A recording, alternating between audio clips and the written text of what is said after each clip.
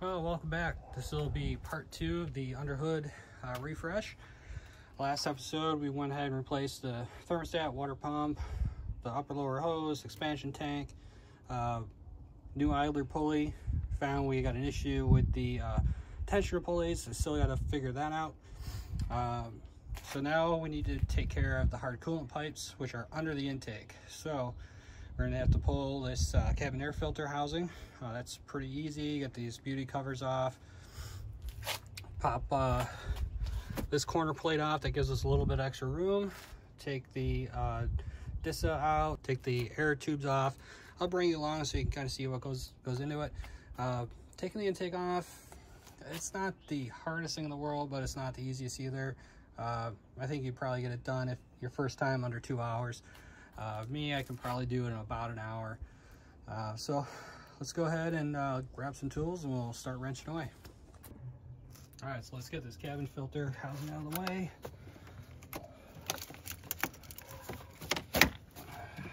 Didn't forget to order new microfilter. We're gonna have to get that going. Get the cabin filter housing out of the way. It's gonna be 4 T27s. And I just like to crack them all. All right, got all those loose. We need to separate this loom here. And we should be able to pull it right out now. There we go. I'm gonna pull this corner piece out. Looks like someone's already been in here because that's missing a fastener. This one's falling out. Pop this brake booster hose off, this off, and then just kind of finagle this out of the way. This brake booster hose is all collapsed and hard, so we'll probably order that. We're gonna have to disconnect power here as well. Well, let's get these beauty covers off. It's held in by 410s. Pop these little dress caps. It's missing 2 of them.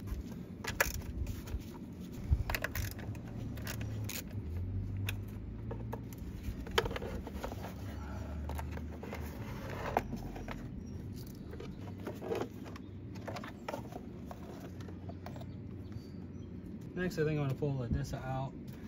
There's 2 Torx bolts, one here and one under here. So we'll go ahead and we'll pull that out. All right, should be able to pull this DISA out. Nice and easy. This looks like it's the original O-ring because it's actually formed in place. It's not a real O-ring. Contrary to internet belief, this pin cannot fall into the intake while it's in place. If you have a ruler, simply measure the depth. Measure the depth, then measure the depth in the intake. There's nowhere for it to go. Now, this can fall out as you're pulling the DISA out or putting it in. I have seen these flaps broken. The way you test this is there's a little vent hole down here. You're gonna close it, put your finger over it, and it should hold. If it moves a little, that's not a big deal. And then you open it, so we're good. The diaphragm is good. You also wanna make sure it is moving pretty good. Now we're gonna pull the intake hose off. We got a hose going to the ICV. There's just a screw clamp here. And once that's out of the way, you can get to the big clamp that goes around the throttle body. As I moved it, this broke off, so we'll have to order that as well, a suction pump.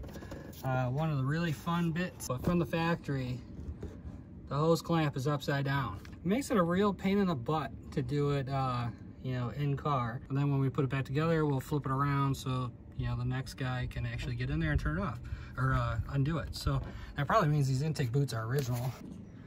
All right, so we got the intake boot off. Man, I said I could do this in about an hour. I probably spent 20 minutes just getting those 2 clamps off. But if that had already been taken off at one point and put away that someone can actually reach it, definitely would have just been a couple minutes pulling it off. So a couple things you want to check on these boots. Like I said, them being upside down, I'm pretty sure this is the original.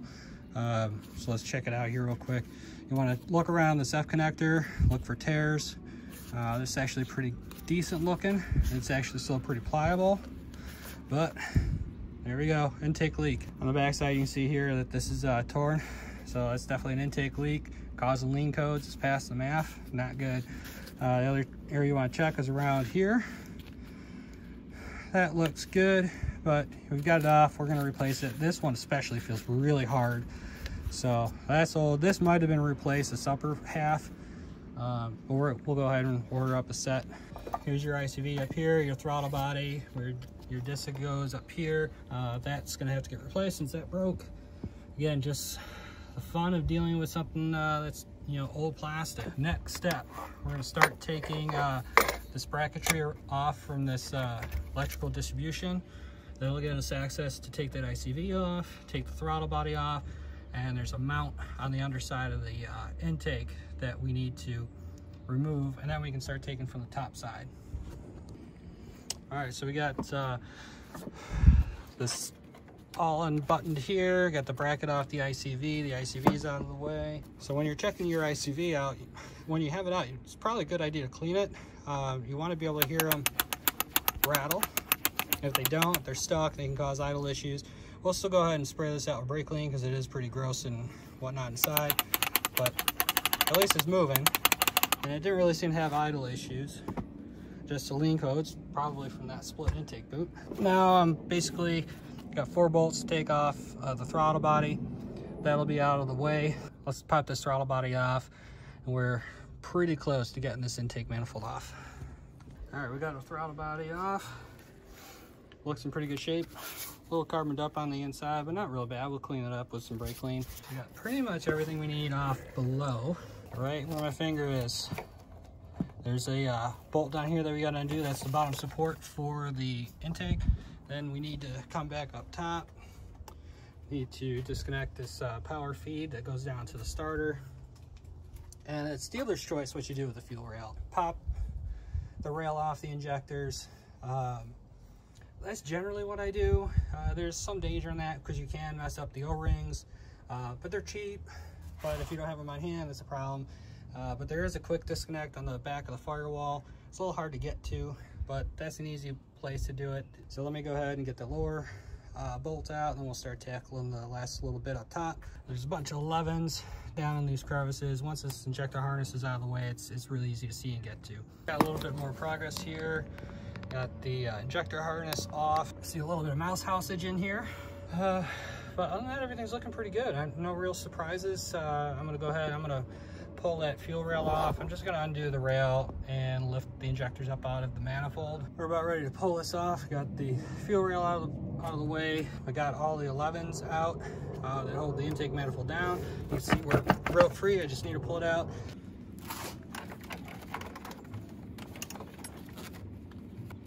Oh. The CCV line just melted in my hands as I tried to disconnect it. So again, good thing that we're doing this. You know, it's a whole lot of while you're in there, but you know, it's really going to set this car up to be really reliable. There we go.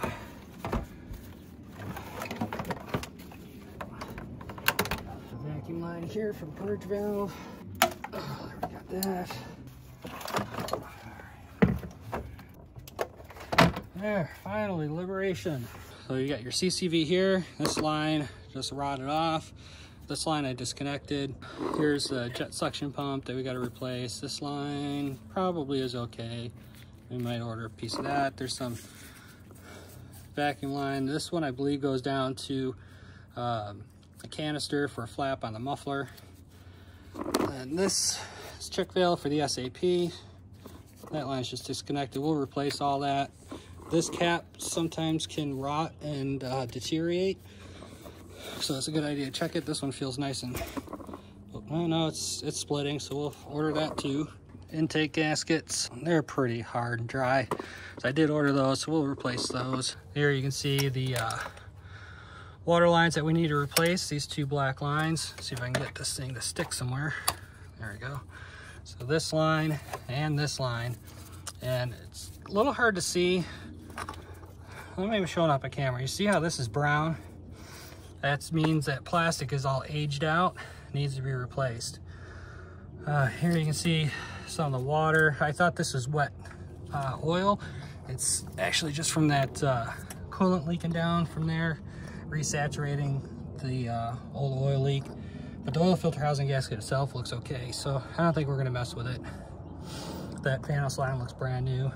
This is the CCV drain I was telling you about. This is all gummy and rubber. It's garbage. So it's a good thing we're replacing that stuff. I'll get in there, we'll clean this up a little bit, but I'm gonna call it a day. Pull this all apart. I'm pretty beat. We'll come back tomorrow, do a little bit more, clean this stuff up, put in what we have. There's a few things that I've got to order, but we'll get it most of the way back together, and then we can move on to doing this valve cover gasket too. All right, so we're back. It's a new day, a little cooler out. Supposed to only be in the 50s today. It was near 70 yesterday, so that was really nice to work in. Try to get a little bit of this work done today, see how my back is feeling. She's a little tight from leaning over this engine bay all day yesterday. I did my old man stretches, so hopefully we're good. So over here on the table, I got it set up with hopefully all we're gonna do today. So the main goal was to get these two plastic heater pipes replaced. These run underneath the intake manifold, go into the head, and connect to some heater hoses. Like I said, we had to remove the whole intake to get access to those. So that opens the whole case of while you're in there's got our new CCV. This is actually the cold climate package. This is an actual genuine BMW part. It's cheap.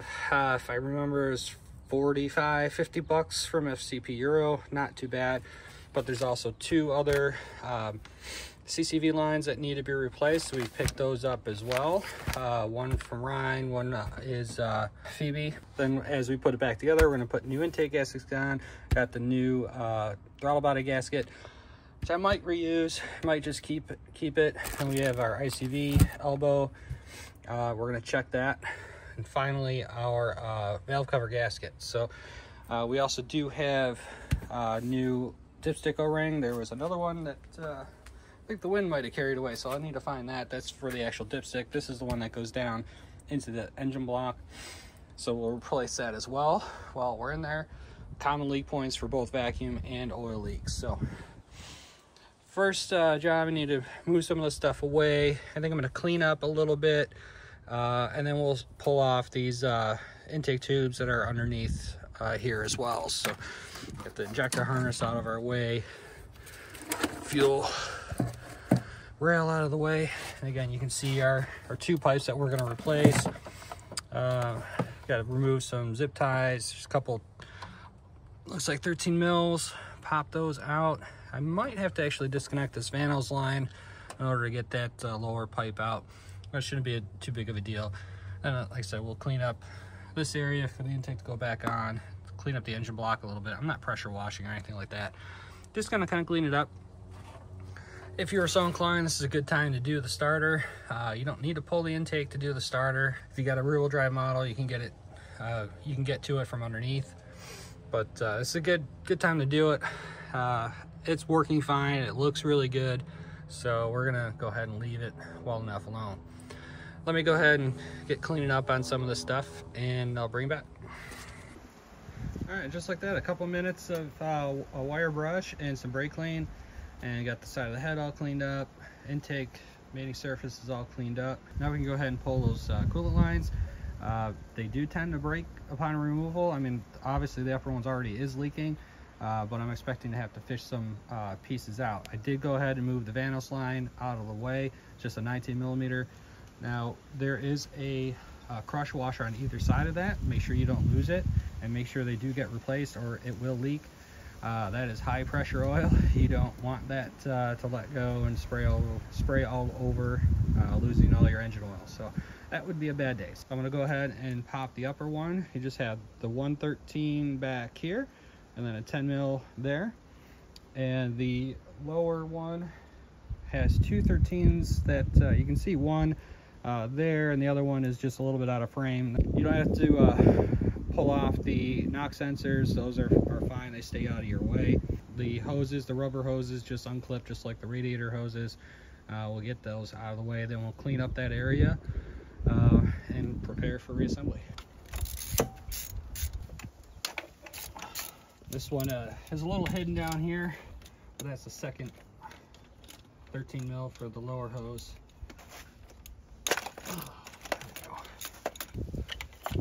Wiggle her out, just giving a little pressure on it. There we go. It's off. And we got the lower one off. All right, so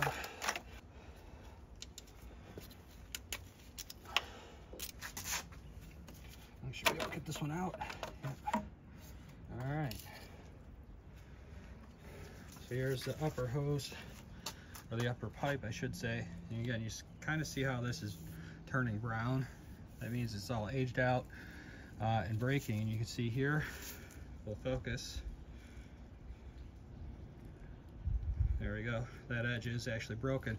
I need to make sure that there's nothing left in there. We don't want to shove a piece of plastic into the cooling system. Here's a good representation. So there's the old one. There's the new one. So we do have quite a bit that's broken off in there, and so obviously this is the source of our leak. We'll fish that out once we get the other line out. Just gives us a little bit more wiggle room. All right, I should be able to start wiggling this out. This one probably will break off. There we go. Yep. Sure enough. Here we can see the one I just pulled out. That was broken even before I started wiggling on it. And again, you can see how much is still in there that needs to be fished back out. All right, well, I apologize for the noise. The neighbors are leaf blowing, but we got everything out. You can see all the pieces that were still stuck in the engine that had broken off with the old pipe. You see the new pipe here, got new O-rings that came with it. And then this is the upper pipe. Again, all the broken little bits. They came out pretty good just with a little pick tool, a little patience. So we got these ready to go back in. I've cleaned as much as I'm gonna clean. I think it came out pretty good. I mean, there's still stuff in the nooks and crannies, but I'm not gonna pressure wash it. And honestly, no one is ever gonna really see it. So I just kind of like getting the majority of it. That way you can kind of keep track on new leaks or new issues. I'm sure it would have been nice to pressure wash it, make it all perfect, but you know, this is just basically a flip car. And you know, if you really think about it, any shop's not even gonna go to this length. They're just gonna clean up what they have to, clean their own mess possibly, and you know, make mating surfaces clean. They wouldn't have scrubbed this block. They wouldn't have cleaned it all off. So I'm happy with the results. I'm gonna go ahead and get those two pipes stabbed in. Just gonna lube them up again with a little silicone, get them set and reconnected. Well, we got both of them in place. Got the 110 mil up there, 13 for the upper and the 213s for lower. Both hoses reconnected. Also pull out the dipstick. You can see there in the block where it goes. I'm gonna replace that O-ring. Make sure when you do replace the O-ring that you pull the old one out. So it didn't pull out with the dipstick tube when I pulled it. So I just went in there with a pick tool, got it out. So we got our new O-ring on there, just wipe things down, got the crumbled drain tube off. We'll replace that. I goofed and only ordered one of the dipstick O-ring, so put the new one at the top. We'll replace the other one another day. They're cheap, I'll just order another one. But for now, it should be pretty decent. Locks in real nice. We're pretty much ready to start doing the CCV stuff, which we'll do on the table. But I want to pound this valve cover off first while we have all this room. So I'm going to go ahead. We're going to pull all these coil packs, just 2 10s on each one, a bunch of 10s all the way around, and that should come right up, and we'll be able to do the valve cover gasket. All right, so I got all the hardware out for the coils. Start pulling them. Now we do have an external leak on the valve cover gasket, but they can also leak down into the spark plug tubes. That can cause some misfires. Obviously, we don't want oil in and around our spark plugs, so it'd be interesting to see if we have leaks there too. So let's start pulling them out, and I do like to leave them in order. I got number 1, and these all look like they're aftermarket, but this one's nice and dry. Oh, that tube stayed in. We'll have to get that in a second. That one's nice and dry.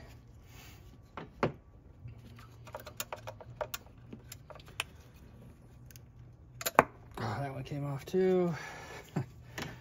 Let's see, better luck with this one. That one's nice and dry.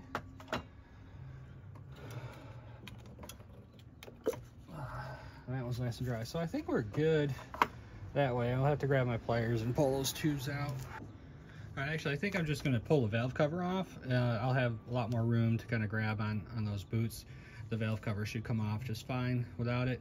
You do have 2 grounding straps on either end. I actually did pull those off. They're held in by 9mm nuts.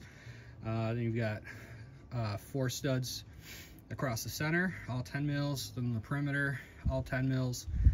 So let me crack those off and we'll pop the valve cover. Also gives us a nice little look to see the general health of the engine. Is it all full of sludge? Is it nice and clean? It does have 246,000 miles on it, so I don't expect it to be crystal clear. Once we do get the cover off, we also want to look to make sure that there's no cracks, and I don't suspect any, because you would see some oil pooling in and around the top or dripping down.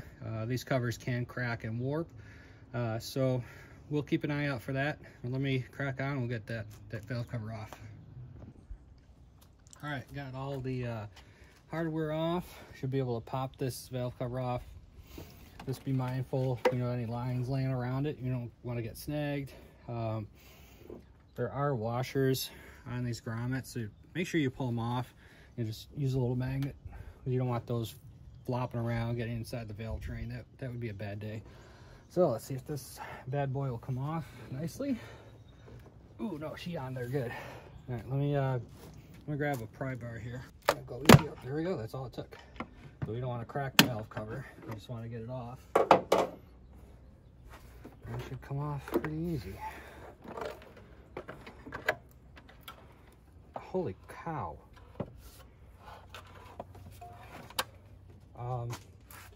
I am amazed. That works. Look how clean this thing is. Holy crap. This thing had really good oil changes. I mean, there's a little bit of discoloration up here, which is pretty normal. There's not a lot of oil flow in that area, so stuff gets kind of cooked on. But holy cow, everything looks really good. Exhaust cam looks good. No big gouges in it. I just can't believe the color. Holy crap. Oh, that's what I was afraid of. There's a piece of the valve cover. So the valve cover's cracked. Let's see if we can see where that piece was.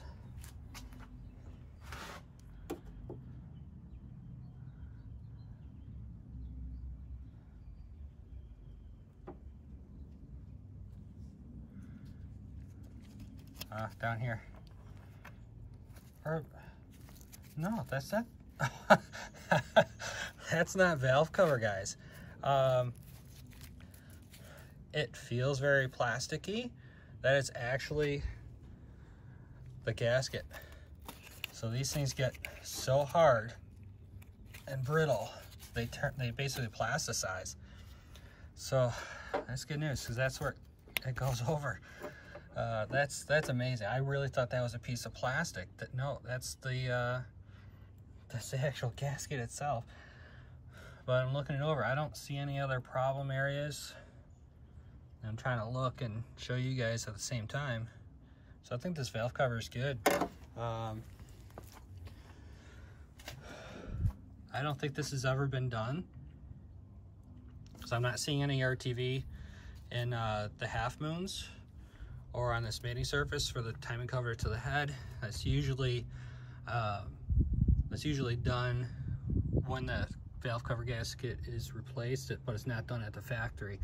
We'll go ahead and we'll throw a little on there just to be sure that it's done. But you can see this whole lower edge, how it's all wet, especially towards the back. I mean, that's just all from the valve cover leak. And if this is the original, that makes a lot of sense. I'm gonna go ahead and actually pop this off.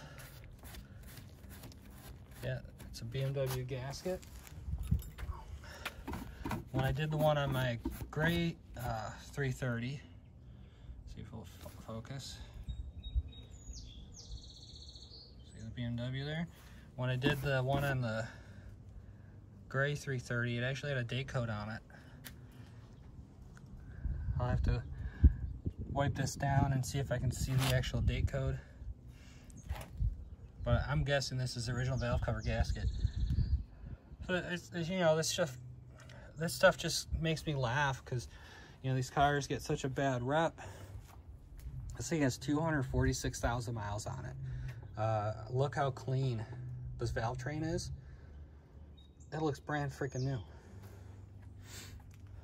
I can tell you for sure that the valve train on the gray 330 didn't look like that. It was much more stained. There was it was much more kind of this darker color. Not terrible, but definitely wasn't taken care of like this one was. So I mean, this is just immaculate. But again, this, you know, it's what gives these bad names. Oh my God, it's leaking oil all over the place. Well, this is the original valve cover gasket. Oh, my coolant lines blew out. Yeah, they're 23 years old. They're plastic. Replace it. You know, they are a little more needy than, say, a Camry, but it doesn't take much to maintain them. If they just fall into, you know, bad hands over the years, you know, you get into the third and fourth owners, and they just aren't maintained. They do what they need to do to keep them on the road and neglect other things. But I am stoked. I cannot believe how this valve train looks. Holy crap. I mean, there's not even any buildup on this cover over the intake cam. Now usually there's all kinds of crud on that, and there's barely anything inside the valve cover. You know, a little bit along here and a little bit up in here, but that's it. And I don't really recommend trying to clean this stuff out. Frequent oil changes, really all you need. It'll splash up there that already has detergents in there. You don't want to end up knocking some of this stuff loose and setting that through your oil galleys. It just would be bad. I mean, yeah, it should get caught by the filter, but you just don't want that stuff flowing through the engine. So I'm gonna go ahead, clean this surface up, make sure it's nice and clean. You know, hit some of these spots with the Scotch-Brite just to make sure that it's a clean surface. Let it dry off so we can get the new gasket to seal properly. All right, we got everything nice and clean, dry it off, about ready to put the valve cover back on. I just want to take one more look at this. Again, I can't believe how clean that is. Jeez. So part of me was thinking that perhaps this engine was replaced at some point. Maybe that's why it's so clean. Maybe this is a low mileage engine. But then you take in the fact that those hard lines were all cracked, browned out, and brittle. I forgot to look for date codes on them, but I'm sure those were as old in the engine. We take a look at our valve cover over here. 11 of 2000 manufacture date for this valve cover. This engine, or this car build date, was 12 of 2000, so that coincides with at least the valve cover is likely the original, so I don't see any reason why the rest of the engine wouldn't be. Let me take a look at our gasket here. 4 of 08, so it is not the original gasket, but it's from 2008. It's still a pretty darn good run. And this stuff is just all plastic. I mean, it barely moves. All these end pieces are just so hard. Everything broke apart. So it definitely needed to be done. So I'm gonna go ahead, get the new gasket fit on the valve cover, then we'll go ahead and drop her back in. Do need to put some Rhinzel seal in these half moon areas and on the mating surfaces, just as a precaution. All right, so we got our valve cover all set to go on. Got Rhinzel seal in our corners and the half moons. I'm gonna use a little trick I learned from M539 restorations. Put a zip tie around the gasket so when you turn it upside down, it holds it in place. Should have enough room to get over the studs. Then I should be able to snip it and pull the zip tie out. So let's see how that works.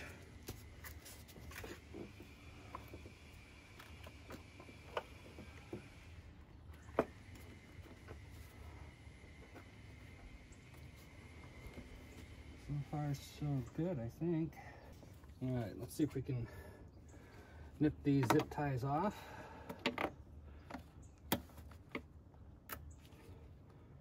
And just pull gently so you're not hurting that seal, but it should be fine. It's pretty hard rubber. it seems to be working pretty good. There you go. All right, that worked really good. I just need to get this last one out. Use my knife here.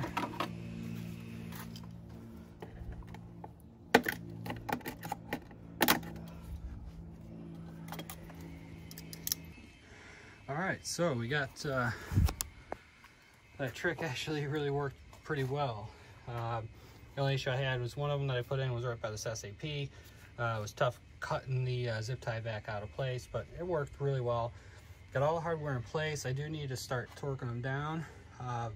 These, again, I don't use a torque spec. One, again, it's small hardware, and it's really easy to over torque it, not paying attention. Sometimes you're gonna be crapping the threads. It kind of will change the torque value, cause you to snap it off. But the way this hardware is actually designed, it will only go down to a certain torque anyways. It bottoms out the bushing. So I'm just gonna go ahead and start torquing it down. I'm gonna do an inside out circular pattern, and then we can throw the coils back in, and then this part of the job is all done. All right, so we got valve cover all back together. We got all the coils back in place, tightened down, the valve cover tightened down, replaced this little section of 3.5 mil vacuum line for the SAP. Got O2 sensor harnesses routed where they're supposed to be, and the nice little crevices and around the valve cover coming back around. You know, it doesn't take long to put things back the way they're supposed to be. I get, you know, some people are in a rush or whatever, but it's always nice to have things looking the way that they should, the way that the manufacturer intended. Note when you're doing these coils, remember the ground strap on both ends. Make sure you got them in place. And here is the ground for the coil harness. We can't put that in place, so we bring the coil harness back around. But for now, just make sure the nut's back in place so you don't forget. You need those grounds, or you know, it's not going to work. So I think our next step here is going to come back to this side of the motor. I'm going to grab the intake manifold, start doing the CCV on that, replacing those pieces. I'll show you how I do that. And then I think we can start putting this side of the motor back together. All depends on how things go and how my back feels, because it's starting to tighten up leaning over. I should have left this thing up on the ramps. Had a little bit more height, but yeah, I'll just keep stretching here and there and we'll get through it. All right, so here's our intake. This is looking from the underside. I pulled off the intake manifold gasket. You can see it over here. It actually doesn't feel too bad. I mean, it's stiffer than what it'd be new, but it's not nearly as plasticized, kind of like the valve cover gaskets get. I did go ahead and also put in all new silicone line. You can see the old stuff here. It's just all crumbling, falling apart. Definitely could be sources of vacuum leaks. So this long one coming off the top port here under the intake, that runs down to the little canister for the muffler flap. It's pretty much just on the 330s. I think maybe some 325s have the muffler flap. So if you got a 325, you probably just have a cap. This other one that goes down to the check valve, and the solenoid here, that is for your SAP. So got all new line that'll connect back to the hard line that goes around the backside of the engine. So here is our CCV that we're going to replace. Again, you can see just how deteriorated that drain line was. Pretty sure I have that one here. So we need to pop the CCV off. It's just held in by two Torx there. We got a line that comes around the side and comes up to the top of the intake, and it has the two ports here, and then another one that comes around to the side. So you can just get these off best you can. I mean, if they break, it's not a big deal because we're replacing them. But other than that, it's pretty straightforward. Downside to what I'm just realizing is this suction pump is busted. The new one comes with the line down to the bottom of the intake, and then a new F connector, which is great. Problem is getting to this with the intake in place. So I think maybe if I take this bracket off and I get it mounted up, I could probably get to it. This line it's kind of hard. It's not terrible, but I think it probably should get replaced. So let me go ahead and get you set up. I'll undo the CCV, we'll replace that and go from there. So we got our CCV off, just those 2 Torx to get them off. It's just easier to break all these lines off because they're so brittle anyway, and we're not reusing them, so it doesn't really matter. So that's all our old junk. This was on top of the manifold, actually in this direction. I have a crossover that goes on the top.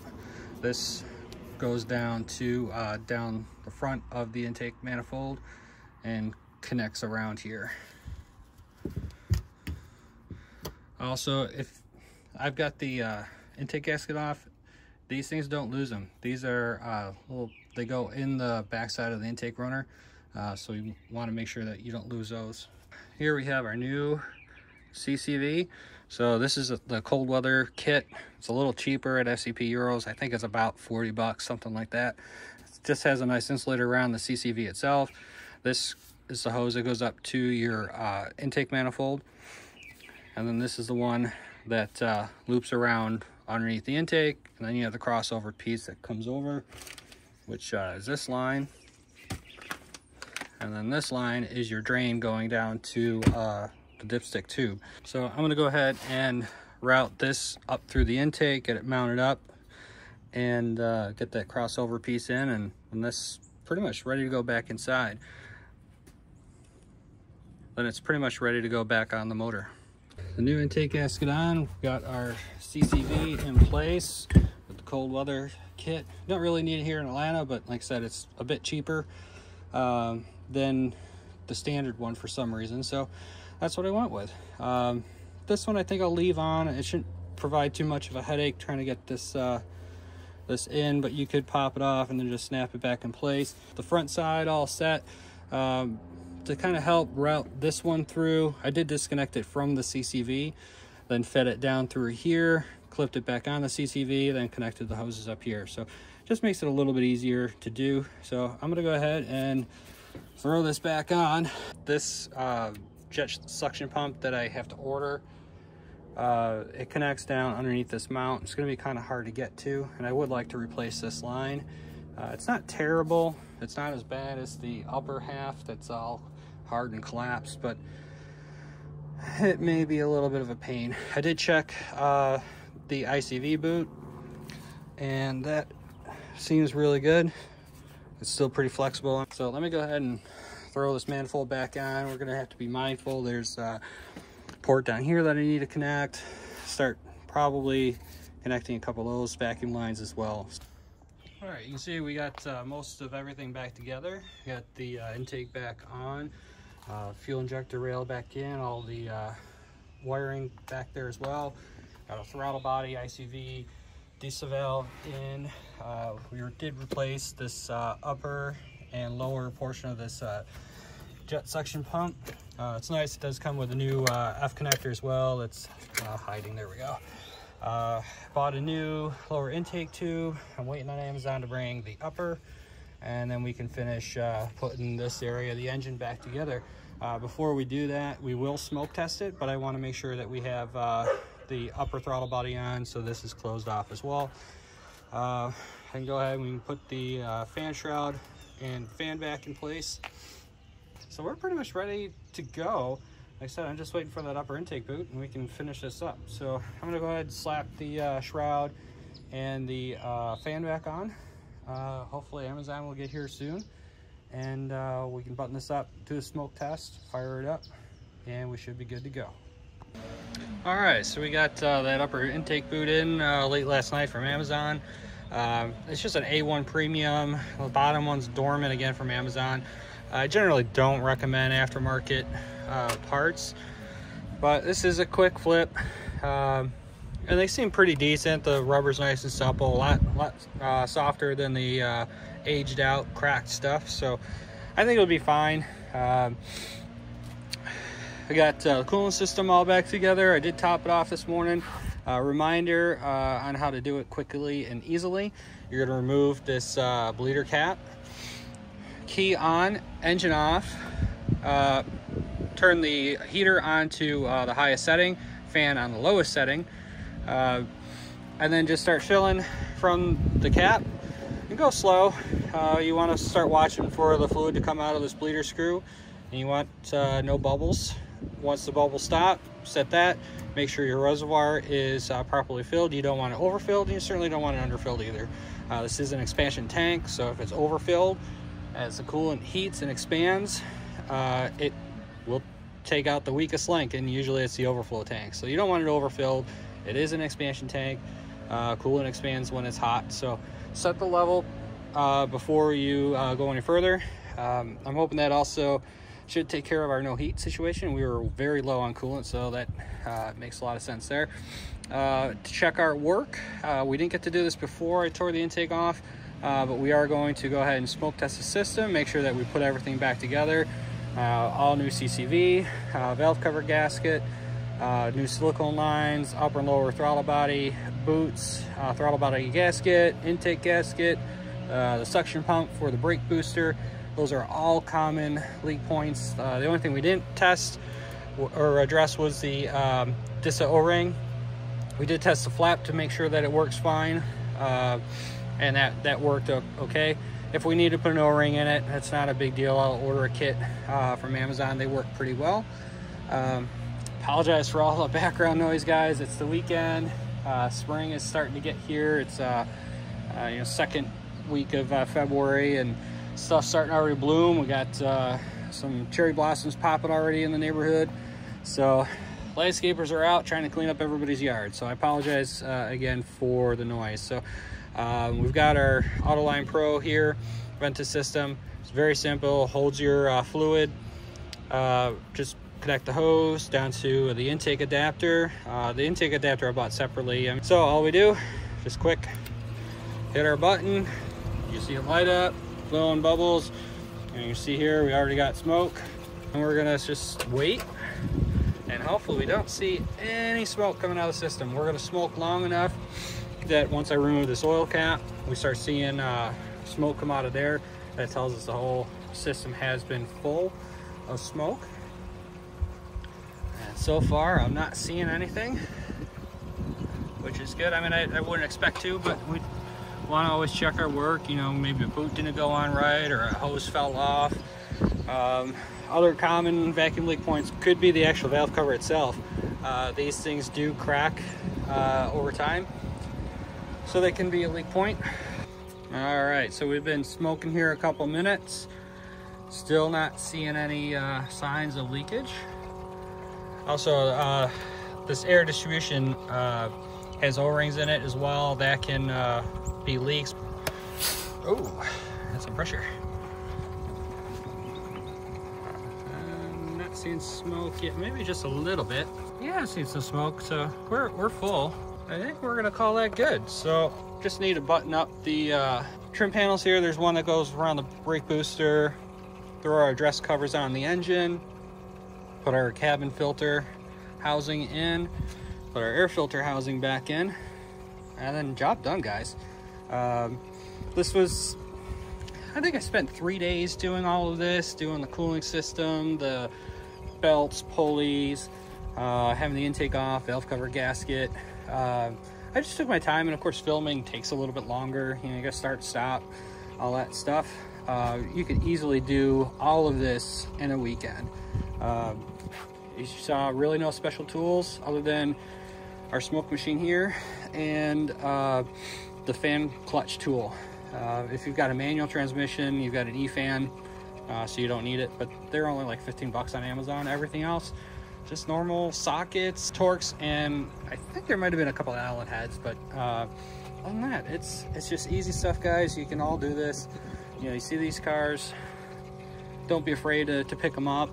When you saw this had 246,000 miles on it. Now I'll throw in a quick picture of underneath the valve cover again, clean as can be. Like I said, I'm not so scared of these high mileage cars, because they do take some maintenance to get there. Besides the 100 to 150,000 mile cars, you know, they can get there relatively easy, and they're usually riddled with problems. I'm sure there's exceptions, you know, if there's well-kept ones. This one did have some deferred maintenance, but I did see a history of transmission service, the control arms, the tires all mashed, they're in good shape. The body, other than you know, there's a little whiskey lick here, a couple little scrapes. It's really nice. Interior is really nice. So don't let the miles alone scare you. You know, look over the vehicle, look for all the signs. You start seeing mold and stuff growing up here, lichen down the side, mismatched tires. You know, those are the cars to walk away from. They've been sitting, they've been sat for a reason. So this thing is turning out to be a pretty nice car. I mean, like I said, it's not perfect.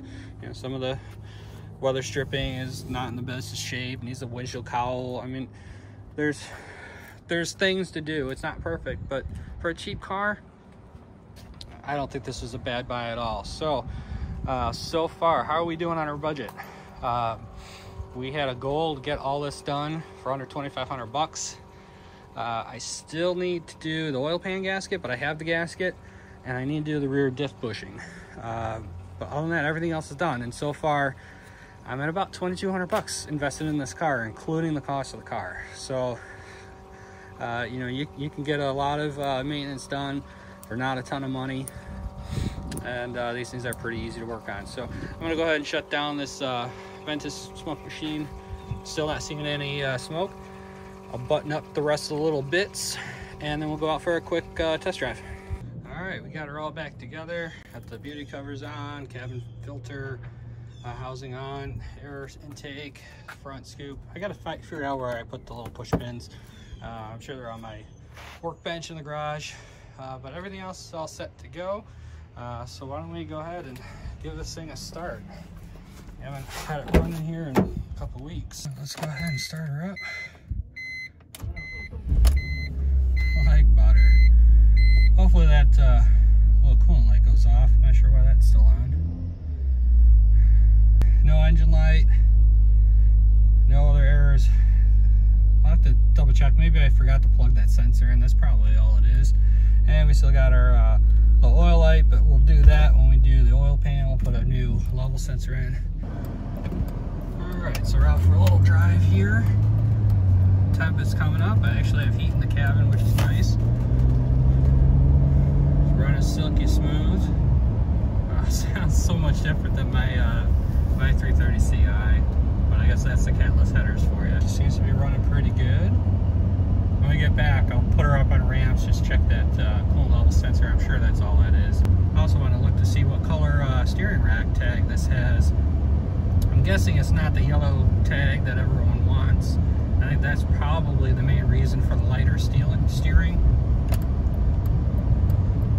It could also be that it's got the LF30 power steering pump in instead of the LF20, which actually is kind of an upgrade because the LF20 likes to shear the pump shaft. Definitely still have the little clunk from the back. Throttle response still has a little bit of a delay. I'm not really sure what that's about. A little squirt there. Feels good. Definitely lots and lots of clumps from the back, so I'm sure that diff bushing is pretty bad. For some reason, off stop, off idle, it has a little bit of a throttle lag. Probably will clear the adaptations. Well, yeah, she's driving really nice. Let's put her down in manual. She likes to hold on to that second gear start sometimes.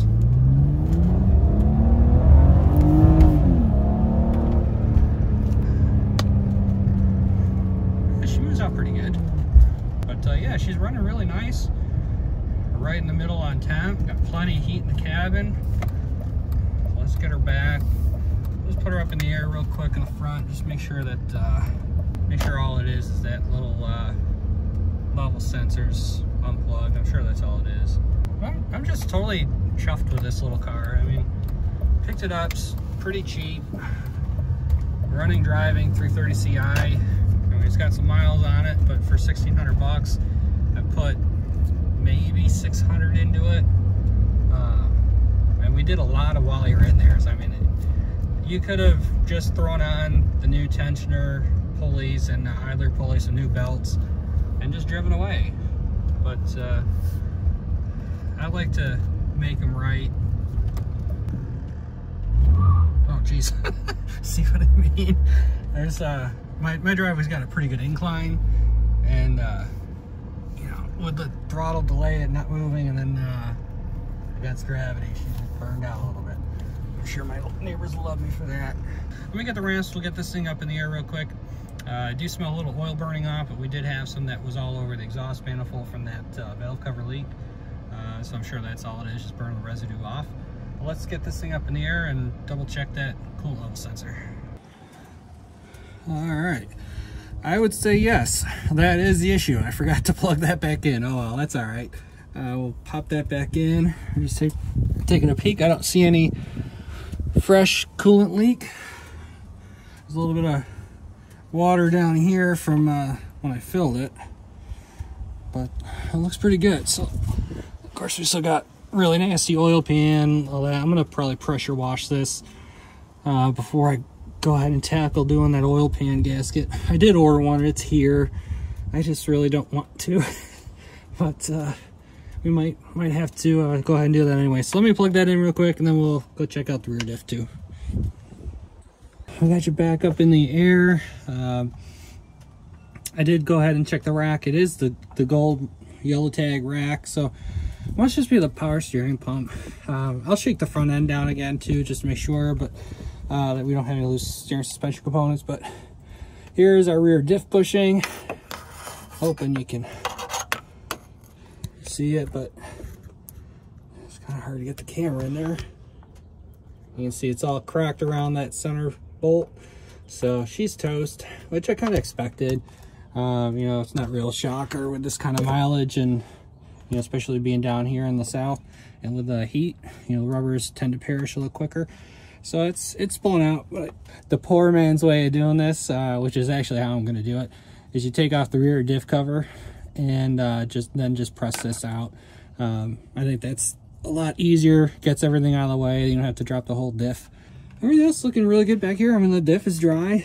See maybe a little speck of fluid on the front of that, but I mean, it's barely there. You know, some sweating from over the years, but that's normal. Let's see, the CV boots back here look good. Both sides, inner and outer. So just that diff bushing, that's the only thing back here that we really need to do. Gosh, so clean under here. It's so nice working on cars from the south. I'm just blown away at how much easier it is to work on this stuff. So I'm gonna get you back topside here. All right, so you already see that low coolant light's off. Starts up, gone. Jellyfish launchers are still gone. No tamper dot on the cluster, no cog of death, no engine light, nothing. This car is just so cool. I'm really going to miss it when it's gone, because this is such a nice example. And I've got a couple little more projects to go on this thing. So I'm gonna call this video a wrap. All the front end stuff is done except for obviously the oil pan. That'll be in a different video. We'll probably do the oil pan and do that rear diff bushing in one video. We still got to clean it up a little bit, polish it up, make it look a little shinier, clean up the interior a little more. I did vacuum everything, but it does need a good scrub. And then this thing's gonna be ready to go down the road. I think this is gonna be a good little car for somebody. Everything seems to really work on it. Nothing crazy has been wrong with it that we've had to fix, just normal E46 stuff. A little bit of neglect, you know, on some of those gaskets and the CCV, stuff like that, but nothing crazy. Looks great with the new headlight covers, the turn signals, new grills, really freshens the look up. So I'm gonna cut this one here. Appreciate you guys all watching. If you like this series, you know, make sure to like and do me a favor and subscribe. Again, it gives me a little gumption to keep doing these projects and sharing them with you. So thanks again, everybody. We'll see you in the next one.